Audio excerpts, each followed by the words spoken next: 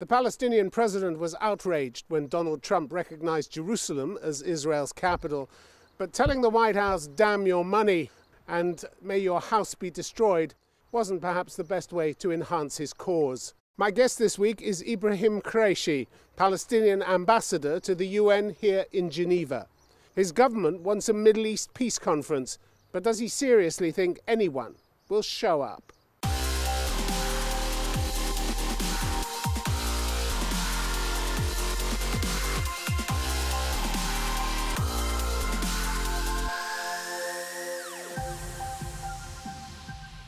Ibrahim Khraishi, welcome to Conflict Zone. Thanks a lot. Welcome. And the mission of the State of Palestine, Geneva. Let me start with the US decision to recognize Jerusalem as Israel's capital. Your president said we will not accept for the US to be a mediator because after what they've done to us, a believer shall not be stung twice in the same place. And then he told Donald Trump, "Damn your money and may your house be destroyed." What kind of effect do you think that sort of rudeness has on the diplomatic process? And this announcement was unexpected, first of all, for the Palestinians and the international community, because before that, 4 meetings was being organized by my president and Trump, and he visited us, you remember, last year. Why was it unexpected? Trump said throughout his campaign that he was going to recognize Jerusalem. But all the previous presidents, they said so, but they didn't move to practical Well, this decision. one made it a campaign promise. A campaign promise, and the others, they did it, some of them. But now... Damn your money and may your house be destroyed. You can't afford to talk to your biggest donor like that, can you? Yes, the Americans, they are supporting us in some way, but for us... In some way? In a big way? In some way, no. There is something they are supporting the authority, but if you come to talk about the obligation on UNRWA, grants and contribution, it's not for the Palestinian Authority. It was being designed in 1949 by the decision by the General Assembly. You're talking about the US decision to withhold $65 million. It's an obligation, by the way. It's not a financial support to the Palestinian PNA, the Palestinian Authority. It's an obligation. Except that this is the agency that looks after Palestinian refugees. So it's going to hit your people. Yes, but now... And if you talk like that to the Americans, what do you expect? Now we have different ways to find the support for the UNRWA. On 15th of this month in Roma, there is a ministerial conference organized by the UNRWA Commissioner Director, and the Secretary General is going to attend that, and I guess that the ministers all who are going to attend that, they will declare the increase of their contribution to the UNRWA to cover this Ambassador, my point is this. You insult the Americans. You say, damn your money to them. What do you expect they're going to do? Your people are going to suffer as a result of this outburst. We will continue. And you're happy with that? You're proud of that? We will insult anyone who is going to touch our rights. Our rights is not for money. Our dignity is not for money. So you don't care whether your people suffer as a result of these insults or not, We are suffering since 70 years ago. It's not new for us, and we can live without the American money. We can find a way, but the Palestinian national dignity and rights is not for sale. It's not for money. Because of that, we start our resistance to try to find a peaceful solution to end the occupation and to end the suffering for Palestinian refugees and the Palestinians inside West Bank, East Jerusalem and Gaza. But Trump has a point. If you're going to ignore American peace efforts, he says you don't appear to be interested in making peace. Why should they continue to write checks for you? Why should they? And you disrespect them. Yesterday he said something which is also important, that there is no peace in the region without the Palestinians. And we are not rejecting and we are not refusing any peaceful solution, but this one should be based on the international consensus, the international agreements. You're not refusing anything. You said we will not accept for the US to be a mediator. A sole mediator, yes, we will not accept more after those years, and after this announcement, US are not welcome to be a sole broker or mediator for the peace, but we can You're in no position to make conditions like that. You can't get a deal without the US. We want them. There is no deal without the US, want them. is What there? we want them in different multilateral. Oh, you want them on formula. your conditions as opposed to on their conditions. Not our conditions. You're not in a condition. We are not talking to lay about down the law to them. We are not talking about a Palestinian condition. We are talking about the international legitimacy. The resolutions of the UN, the Security Council, the General Assembly, the Arab Initiative, the previous administration, what they agreed with us, the Oslo agreement between us Administrations and come and go. You have to deal with the new reality. The new reality is Trump in the White House. Trump isn't prepared to go on writing checks if you're not serious about making peace. Reality is not a must. No one can impose it on our people. The reality is that the Americans are central to any peace deal. If you want a peace deal, them, there's no way. We want them on a very clear basis. We will not waste more time after Oslo. It's now more than 20 years without any fruits. Every day there is a new Israeli violations, annexating land, building settlements. Now what they are talking about? Until now the Americans and the current administration, they didn't say it, that we are in favor of the two-state solution. And this two-state solution, according to the international agreements and declaration and the UN resolutions, should be based on the occupied territories 1967 with East Jerusalem as the capital of the state of Palestine. And this is the message you took to Moscow because you didn't like what the Americans were saying to you. You thought you could play the Americans off against the Russians or the Russians off against the Americans. No, they didn't offer you any help. The Russians didn't offer you any help. We want them all. Not to the Russians. We want Germany. We want to the UK. Yes, you went to the European Union, and didn't the EU. you? They agree with us. No, they didn't. On this basis. You asked for formal recognition from Federica Mogherini, the foreign affairs chief at the EU, and she said no. You got some nice words, but you didn't get your formal recognition. They turned you down. One of the ideas that we are working on now to preserve the two-state solution as an agreement. All are supporting this idea. It's the only game in the town, as they usually say. So we are asking our friends around the world to recognize the state of Palestine, to preserve this idea. Nevertheless, it will become by de facto one state, but this one state, I don't think that it will be a democratic one. It will go, and it started apartheid. We will not give up. We will continue our resistance until we end the occupation started in 1967. You are asking for a Middle East peace conference this year for which you are totally unprepared. You also say you're going to hold elections also this year. You think the world's going to sit down and talk peace if Hamas wins your elections? You think they'll sit down and talk peace with you? You haven't prepared for any of this, have you? We have our obligations and our agreements signed with the Israelis and with the supervision of the international law. We are respecting the international law. We'll come on to that. And Hamas, if they won the elections, they should respect what was being agreed before with the PLO as the sole legitimate representative for the Palestinian people. They don't respect that. They don't, and you know it. It will be difficult later. But now we have, in a very close consultations and discussions with our brothers with Hamas, to find a way, first of all, to end this separation between us and to agree on a political. Mr. Khraishi, it's not going well. Your unity deal, which was signed in October.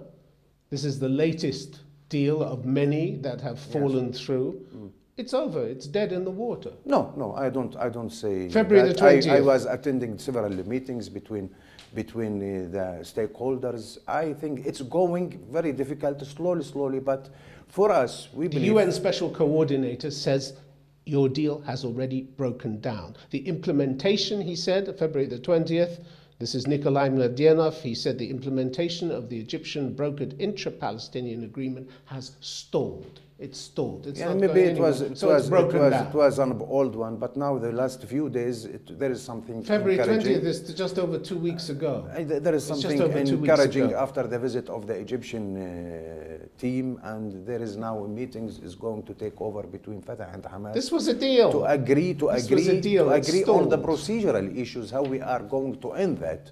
There is 10 years, it's not an easy. You've been discussing this for 10 years and you've been getting nowhere for 10 years. No, the serious discussion started recently. You can't agree on who's going to collect taxes in Gaza. You can't agree on who's going to police. It should be the legitimate government. This is our problem. You can say it should be. Hamas doesn't agree. Hamas, they should expect that we have to go for one authority, one law, and one weapon under a national supervision. We don't want to But you're nowhere near that. Hamas have we are working on that. We are trying. trying to convince our brothers from Hamas, and there is some. But you're not getting very far with that, are you?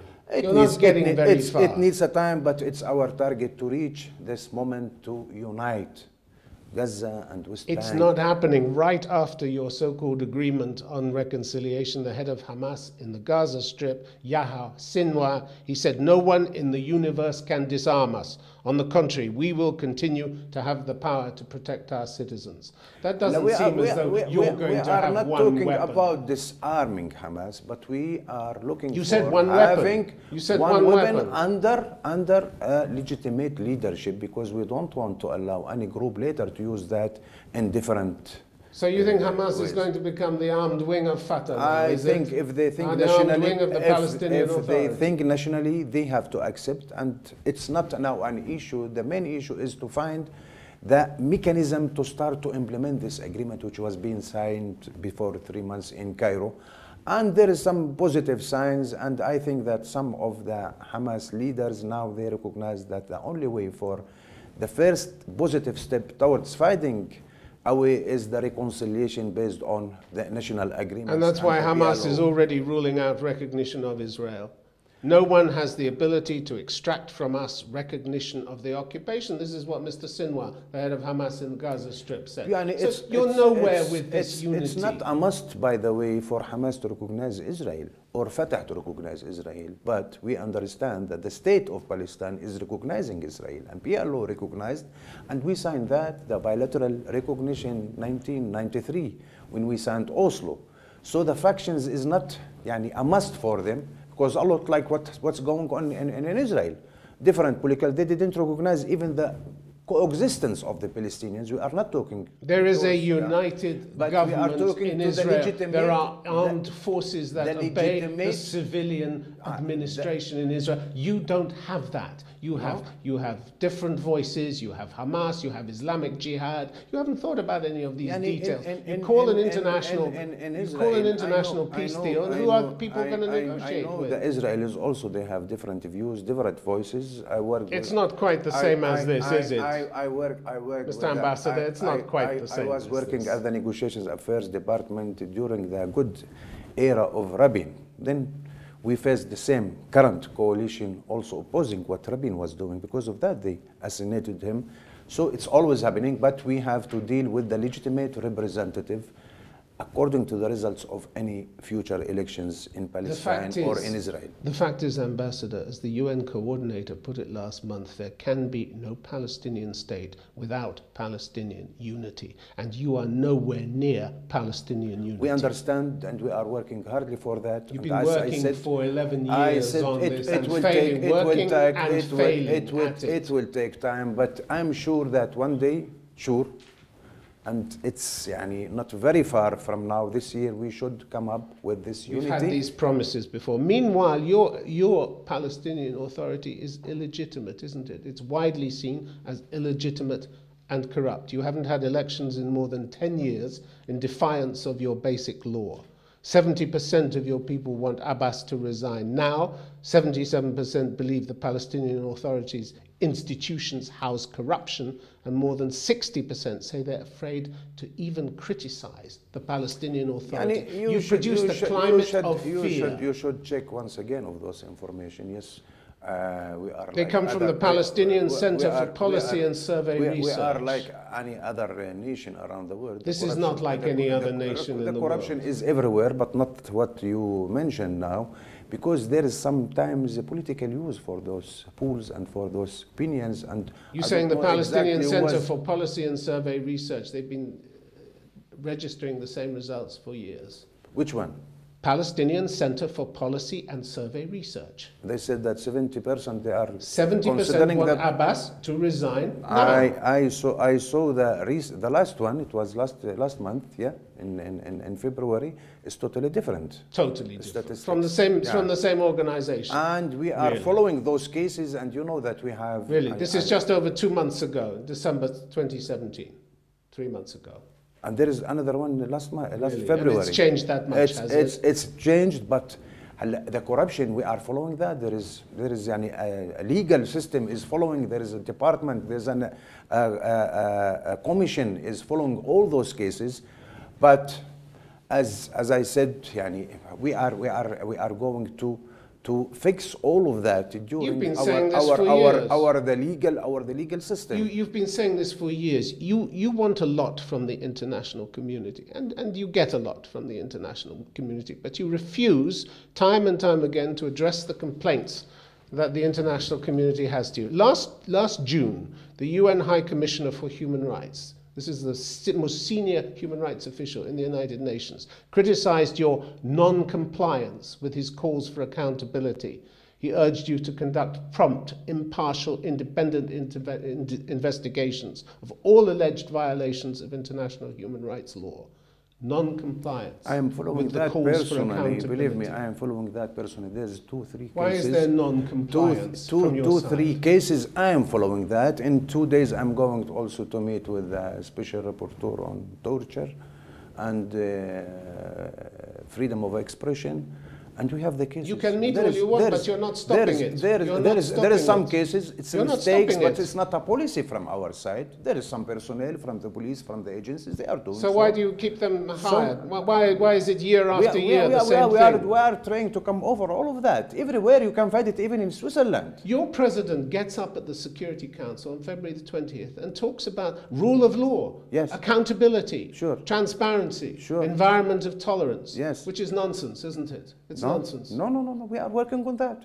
Everywhere you will find the mistakes. You have some obstacles everywhere. Why keep pretending that you have this rule of law and accountability when the UN and every major human rights organization knows that this is not true?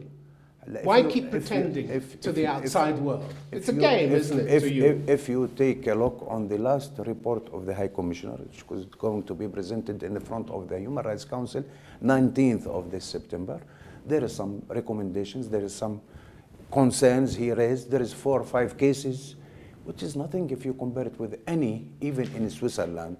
We are going to follow that and to fix all of that and to put those are responsible in front of justice. 4 or 5 cases. In its latest annual report, Human Rights Watch said both the Palestinian Authority and Hamas arrested activists who criticized their leaders, security forces or policies, mistreated and tortured some in their custody. The Independent Commission for Human Rights in Palestine received, do you know how many complaints of torture and ill treatment by Palestinian Authority security forces? 205 in the last year. For last year? Yes, and you telling me this is just a few cases. This is nonsense, isn't it? This is nonsense. 205 cases of torture and mistreatment. For me, the trustee side is the High Commissioner Office in Palestine and the High Commissioner reports. You don't trust your own people? No, some of them maybe they are using that. Where is the third party, like the UN, is a trustee body for us. There is some cases, I'm recognizing that. I'm not saying that we are perfect as the others, but we are following it. It's not a policy. We are trying to follow all those issues, and sometimes I'm contacting the president directly. I've been hearing the same answers for years. Your own independent corruption watchdog, the Coalition for Integrity and Accountability, Amman. Last month it highlighted a lack of serious political will in combating corruption. Why? Why is there that lack of serious political will? It's good that we have Amman and the others that are talking about that. Yeah, but what they're saying is not good, is it? They're saying but we are trying to fix all that. They're saying despite repeated promises by the authorities to deal with them, some forms of corruption have been practiced for years. For years. I don't know which cases you are talking about. They're talking about corruption over special cases. They're talking about corruption over appointments to senior positions. The policy of my leadership of our government is to follow all of those, and I recognize that no one is perfect. We are trying to do our utmost until we find a way to find ourselves in different circumstances concerning this issues. You have committed to outlawing practices like torture and arbitrary arrest. Year after year, we get the same reports coming in that no action is taken against the security forces. You had a demonstration in March last year. Your own Prime Minister set up a commission to deal with it. It found that excessive force was used by the police, but no action was taken against the police. No, it stopped. Some cases I followed from here, from Geneva, with the Prime Minister directly and with the police security forces. And now things are different. And I hope that we will continue until they can understand their obligation, how they should implement it according to the international, because we signed the treaty bodies, maybe you learned about that, all those without even any reservation, but the people still, we are facing different and difficult circumstances. We are under the occupation. The occupation is not causing you to torture your own people. Sometimes the occupation is not causing you. You can't blame Israel for the fact that your forces torture their own people. I will tell you something. Sometimes we are maybe violating the international with harassment which come to the security issues because we want to protect our people. Some groups, maybe military groups, in this way we are protecting the safety and the security of our people. So we should not do so without a legal process accepted and agreed between us and according to our constitution. Your security services last year arrested dozens of journalists, activists, opposition members. No. Yes, in September, a human rights defender, Issa Imro, was detained for 7 days because of a posting on a Facebook. Yes, I understand that. And in June, you brought in a law on new cybercrime. Personally. And the issue was, I understand the issue exactly. It's in Hebrew between the police, 2-3 personnel and this is from Human Rights Watch. Dozens of journalists, activists and opposition members the human rights, they are saying what they want to say, but there is no dozens. They criticize the Israelis as well. If you have the name of 10, it will be good. These are more examples of the environment of tolerance that your president talks about. It's less than 10, but for me, no one should be arrested. No one. But not dozens. You seem to want a state that embodies all the worst excesses of the other Arab states. Restrictions on free speech, restrictions on the media and demonstrations, excessive force used on demonstrators, torture and ill treatment, high spending by your executive. You seem to want to live down to the worst expectations of the Arab world, don't you? I don't know from where you are talking about, and if you are trying in this interview to give a very black picture on the behavior of the Palestinian Authority, I think that you are mistaken, because what I'm quoting to you from the UN, from your own human rights organizations, from Western human rights organizations. If you are listening to the UN Watch, for example, they will make from us, I don't know, I don't want to talk about that, but it should not be taken for granted, those all information. You can go personally to visit Palestine, and you'll meet with the people. I've been many times. I've been many times, and people complain constantly about the corruption and the brutality of your authority. The frustration is very high, but we are trying to keep the safety of our Palestinians, but we should go ahead with our international obligations and to respect the rights of our people. Because of that, we signed all those treaties, one of them, which is very important, the civil and political, social, cultural, and economic rights. You can sign all you want, but if you don't implement them, what's the use of signing them? What's the use of signing them? You need to promote and awareness publicly with the security forces. There's a lot of programs of training that those personnel should respect their obligations according to the law. Some mistakes happen, but it's Ambassador, not a policy. one of the most worrying trends in Palestine, according to the opinion polls, is the lack of hope and the large percentage of Palestinians, 45% now, who want to return to an armed intifada. So under your guidance, under the Palestinian Authority's guidance, you have failed to offer people the hope that diplomacy and negotiation are the best ways of pursuing peace. This may be right, because the frustration is very high. We didn't succeed until now to come up with a peaceful solution as we promised our people since the start of Oslo. And the problem is not the Palestinian leadership or the Palestinian side, it's our neighbors, the Israeli leadership, that they are not ready until now to meet with their international obligations and to sit and to sign and agreements which we know, both of us, what's the maximum, what's the minimum. And President Trump says you're not ready either. No, we are ready tomorrow to end the occupation according to the international consensus and agreements. Tomorrow we are ready to sit and to sign. There is no need, by the way, for further negotiations because we know vis-a-vis the maximum and the minimum. For us, it's very clear. Ending the occupation started in 1967 and find an agreed agreement on the issue of the refugees. The Arab initiatives is a roadmap for all of that. If they are ready tomorrow, I was, as I told you, in the negotiations affairs department was promising at that time, but after the assassination of Rabin, anyone who started to become close to those ideas, you will find him facing the justice because of scandals of corruption like what's happened with Olmert and Sylvain Shalom. The current Prime Minister, there is a lot of, but until now he is surviving. You can think what's behind all of that. Ibrahim Khraishi, we're out of time. Thank you very much for being on Conflict Zone. Thank you.